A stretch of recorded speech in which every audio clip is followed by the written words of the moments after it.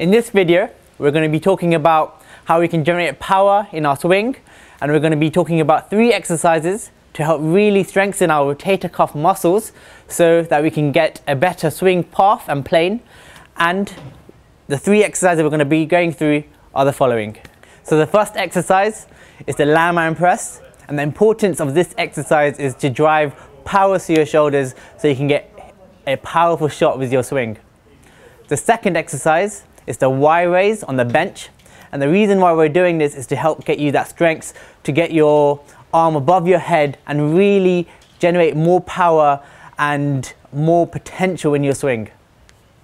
And the third exercise is the Cuban Press, and the reason why we're doing this is so we can get that external rotation and really make sure we're strengthening at the end range.